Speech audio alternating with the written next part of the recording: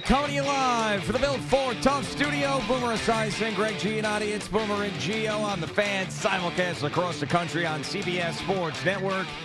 And wherever you are on the free Odyssey app, good Wednesday morning. We are inching closer to postseason basketball and postseason hockey. And we will see where these postseasons lead us. Will it be a parade down the Canyon of Heroes with a Larry O'Brien trophy or a Stanley Cup?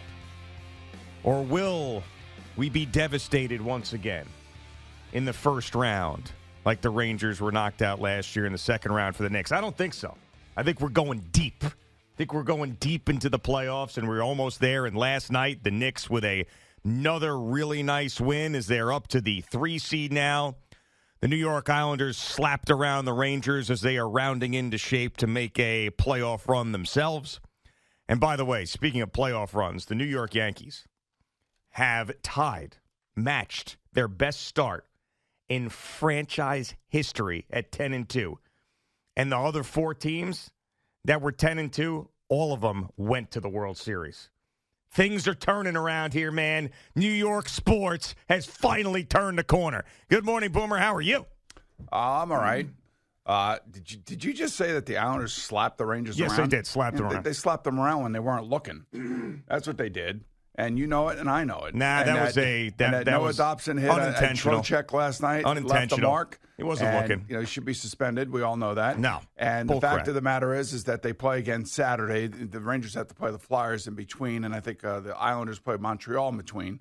And then they're going to meet Saturday at noon at Madison Square Garden. Yeah. And things are going to get squared up again and you get straightened out. He wasn't looking. Hey, let me explain something to you. Yeah. The first 20 minutes, the Islanders dominated the game. The Rangers fell asleep. The Islanders played great. They scored 3 goals. I got a problem. I have a real problem on my hands. If these teams play in the playoffs, I cannot go to these games with my granddaughter. I can't. I just can't. Because I had her on my lap in the first period. Yeah. Islander scored 3 goals. Yay. Stupid Islander goal songs being sung. She's cheering. Sydney's cheering. Well, I would hope so. I mean, and little baby Winnie is like sitting on my lap knowing what she's doing. I think what she's doing. Yeah, I think she understands what's happening. And then, because it gets late, they got to leave after the first period. And then after they left, finally the Rangers picked up their game and dominated the game for the second and third period. But Simeon Varlamov, the goalie for the Islanders last night, was incredible. He played a great game. I will give him all the credit in the world. He played a great game. And then I'll tell you the rest of the guys. I mean, Casey Cizikas, come on, Mr. Embellishment now all of a sudden? We're going to embellish? That's what we're going to do? We're going to embellish, we're going to slash, we're going to hook, we're going to cross-check, we're going to drive somebody into the boards. Sounds like a lot of excuses today. There's no excuses. That's what it sounds like. No. There's no excuses. Wow. But I will say this. For the Rangers who are commonly in the playoffs and ready to crank it, the Islanders came out more desperate last night. They needed the win. I understand that. Light work. And I give them a lot of credit for that first period. But I'm telling you, I left that building last night disgusted with what I saw at the end of that game. I'm just telling you, that's why I feel I have to get my feelings off my chest.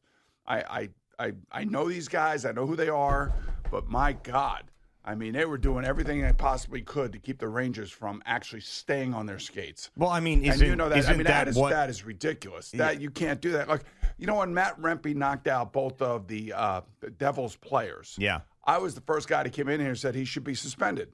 You can't be playing hockey the way that sometimes he ends up playing hockey and he does some stupid things and it ends up costing his team and he loses all of his ice time. And I'd be the first to tell you that, yes, he should have been suspended. But this shot with Noah Dobson at the end of the game last night, that's the shot in the game that they're trying to get out of the game. And you can't have that. You can break somebody's neck with a shot like that. Sure. Or with a hit like that. And I'm not going to disagree with that. And that pisses me off, and it pissed off Vincent Trocheck last night. And Peter Laviolette was pissed off. He was a former Islander coach. You remember him, right? Of course. When he coached your team. Yeah. And look, he knows what these battles are all about. I give the Islanders credit for the first period and Varlamov for the second and third period. But the slashing and the hacking and the whacking going on, it was ridiculous. That's what you need to do when you're the Islanders at this point. Your rival comes in. You got to defend the home ice. I remember when the Rangers a couple years ago, you wanted them to get tougher. And you said the guy they are tough here. No, I'm talking a couple years ago. Yes. I think it might have been Panarin's first year as a Ranger. He got steamrolled by Tom Wilson of the Tom Capitals. Wilson. Yeah, so you said that I was tossing around Panarin like a rag doll. I need to get tougher. Well, what the Islanders did last night was the opposite of that. No one was getting tossed around like a rag doll. They needed to defend their home ice. They're fighting for their playoff lives every single night. They got a ton of Ranger fans in there. And they said, screw it. We're going to take it to you. And they did. And you got to – exactly. Oh, so, really? Like, is that right? Yeah, that's what Al said just now. Is that how you feel about it right now? Yeah. I mean, this is hey, look. And if you can't respect that, then I don't know. I don't know. I know you love your team, but this was desperation time for the Islanders. So thanks for coming, Ranger fans. Hope you had a couple of Shaq's Big Chickens, and you picked up you had a nice little Tuesday night out on Long Island. But this was. We'll see you Saturday. But, the other thing, more light work then. The other thing, too, is I don't want to get caught up in all this nonsense because we know we're in the playoffs, and I don't want anybody to get hurt. I certainly don't want guys cheap-shotted and getting hurt. That's for sure. Yeah. I mean, I like Adam Pelech. Nice guy. He supported our foundation. I appreciate him as a human being. But last night, he almost knocked out our best player with a shoulder to the chin, and our coach called it out, said it was a vicious hit. I mean, this one, the Trocheck one, I could talk a little bit. He knows exactly what's going on. He was standing right there. So what's Zibanejad taking? It's not like he was 4'2". We're not dealing with little Boomer out there. Put your head up, figure out where you are on the ice, and don't run into a guy. How about that? Pelech knew where he was. How about that? You could see. He was standing there like a monument. See, you and I, since you don't play hockey and you don't understand, people see what's going on out there, and they're not stupid. Well, Zibanejad didn't. Well, he should have been looking what was going on. He's, keep your head up.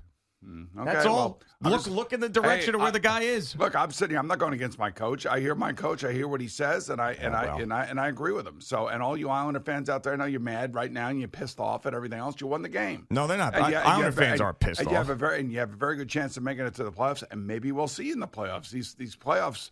Seedings haven't been settled yet by a chance. You don't want that. You don't want that. You don't want that. You don't want the Islanders. Rangers skated circles around them the last two periods. You know that. Yeah, I know that. You know what? You don't get points for skating circles around a team. You get points for having more goals than the other team. You could just see. You could see which the Islanders did. Yeah. Okay. Yeah. I mean, it was crazy. You weren't even. Don't even get me started, and I don't want to get started. Man, I had this event last night. I asked them. I said, "Hey, can you put the Islander Ranger game up on that TV here so I can just take a look at it?" And I'm sitting there talking to people. Goal, and I had to look, and I got good eyes. I had to look. It was a smaller TV. I'm like, wow, 3-0. Smaller TV, huh? It's a smaller TV. A little small TV there. On the where you were last night. It was a bigger one on the other side. Yeah. I was looking at this one. I go, wow, 3-0. Is that 3-0? We have in here.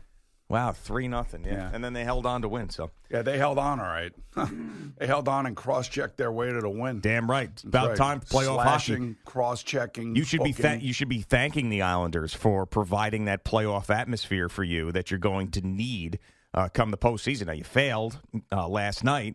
But I think this was a little bit of a tune-up, a little wake-up call for the Islanders. Let me just tell you something. Don't come skating in here like you're all highfalutin because you're going to get a couple elbows to the face. That's exactly right. Cross-checking, slashing, but that's what you do when you're slower than the other team. That's what happens. Well, I know that for a fact because I know that's sometimes my problem. Yeah, that's what you do. I'm the slowest guy, so I got to hook, cross-check, and. And couple elbows to the couple dome. Elbows to slow people down. Yeah, I get it. I understand. Yeah. I mean, unbelievable. Well, I just totally unbelievable. And then they also get, a penalty shot with Barzell who can't bury it. Shocking. I mean, it was painful. I mean, I'm glad you were there to see it in person. I admit walking out of that building last night, I said, you know what? Part of me is like, I can't wait until Saturday. The other part of me is I just want everybody to calm down, and I just want to get to the playoffs healthy because, Kreider gets hit with a puck in the ankle last night. You think, oh, my God, what's going to happen to him? And then you got Mika get the elbow or the shoulder to the chin. And then you got Noah Dobson cross-checking Vincent Trocheck at the end. Yeah, I was thinking about you climbing into the Raptors sad last night, leaving that building. Just like, oh, man, shaking the head and getting in the car and then having to deal with the over-congested Nassau County traffic No. going home. You know what? I was parked in Diamond parking, which throwing is on the radio station, wanting to call in. No, you're not going to believe what I was listening to. Holding back tears. So I had a bunch of people in my car. All other sad Ranger fans? It's like a little caravan of disappointed Ranger fans? Except for one who had to go pee-pee before we left the building, and she put a whole kibosh on the thing and kept us from leaving when we wanted to leave. Is this an adult? Yes. No, it wasn't little baby Winnie, no. Well, you said had to go pee-pee, so I thought maybe you were talking about a child. That's what she said to me. She goes, I got to go pee-pee. Is that okay? And I said, yeah, this is an adult says I have to go pee-pee? Well, I think that's what she said. I don't know what she said. I said, yeah. I mean, you tell me we're leaving and you now have to go to the bathroom? That's the worst. No, and she's an Islander fan, too. And that made it even twice as worse because the Ranger fans that I'm with are like, we got to get the hell out of here. Yeah, I mean, that's a classic woman move right there. Just whatever I can do to F your situation up even worse. We're trying to get out of the building. Oh, can I go to the bathroom? I'm like, what? Yeah. You got to be kidding me. Who was this? Just Lisa. Oh, Lisa O'Brien. Okay. Yeah, all right. I mean, so getting out of there was unbelievable. But I will say that the Cross Island Parkway North becomes the Indy 500. I will say that.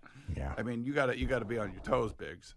You got to watch your blind spots. You got people coming out of nowhere. You're talking to me right now? You understand? I think there are people actually parking on the Cross Island Parkway.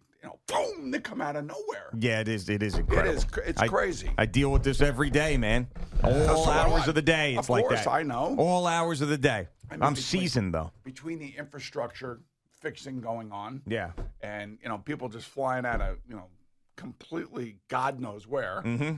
I don't know how people get on that Cross Island. It's perfect. Leaving that place, and it was great getting out of there. I had no problem getting out of there. But man, I'm telling you, it is a full-on race once you're on that parkway. It was funny. So I'm with Gina last night, and she doesn't totally understand how sick you are about the Rangers. Like she I guess doesn't believe that you're that sick, and I'm like, no, he's that sick about it. It's like, oh, it's got to be fun for them tonight, with Boomer there and Winnie and Gunner and Casper and the whole thing. I said, yeah, it's nice, but you don't understand. Like the Rangers, they come first. And little Winnie's sitting on my lap the entire first period goes, there's Daddy, there's Daddy, there's Daddy. And I'm like, oh, my God. Yeah, Daddy's with the good guys. Daddy's with the good guys. Got the little number 17 jersey on. There's Daddy, there's Daddy. You want a strawberry boom pie? You want a strawberry boom pie? I'm like, oh, my God. See? Exactly. And, of course, they score 3 goals. Mm-hmm. And she's my granddaughter. What am I going to do, right? Hand her off to somebody else and I handed cry her in off your to soup. Sydney so they could do their little, yes. I don't even know what that is. Whatever that chant is. And by the way, they did something else last night. I don't know how to handle this. This is Al. This is right up your alley. Beat the Rangers' ass. Is that what you're talking about? Shut the hell up. This is right up your alley, Al. So during the game, they always honor a veteran of the game. And last night, there was a very, very impressive veteran that they honored. And, the entire place giving the man his just due and his respect. Yeah. You stand up there, everybody, is standing ovation. And the crowd, USA. It's amazing. It's these two fan bases that can't stand each other are all coming together, all screaming for this veteran. No, of course. Right? Yeah. I'm with my Ranger guys in a Winter Brothers box. We're all there cheering and everything else. And then who jumps into the picture to hand him a jersey? Dennis Potvin. Well, now what am I supposed to do with that? How do I still cheer? You now? Still cheer. Because what happens when he gets into the photo, the Islander fans now raise their cheers because they all love him, and I'm sitting there going, I looked at my buddy Plansker. I said, what do I do here? You keep cheering. What do you mean, what do you do? It's a weird, I think you could boo at that point because he got the cheers and he was being cheered for being a veteran. And then if there are boos after that, it's because of Potvin. Right. And so now, it's like, oh, and here, Islander legend, Dennis Potvin to present with a jersey. And you're like, what are you supposed to do? I can't. And I said, Bob, my heart's with the vet, but my hands just stopped as soon as I saw him step into the video board. Man, I tell you. That is a really weird spot for us. It's not that weird. I mean, just have a little respect, have Shannon Hogan give him the jersey. That would have been fine. A little respect for a Stanley Cup champion, multi-Stanley Cup champion, and a veteran. I mean, just clap. Just clap like an adult. We had him on. Act like you professional know how adult. I feel. You know how we feel. Yeah. All right. So all I'm saying is that was a really weird situation. And I know what they were doing. You know what they're doing. Oh, because the Ranger fans are there. Because all the Ranger fans there, and they didn't want to hear the whistle. Yeah. You know, I understand. I understand. Yeah. The whole deal. Oh, but we got it in. I'm sure you did. We definitely got it in. You also got a loss in UBS last night as well. So I'm glad that you snuck in your little pot fan sucks chant, but you left there with the tail between your legs, climbing into a Raptor with Islander fans that needed to pee when you got to the car, and wiping away tears because you got smacked around.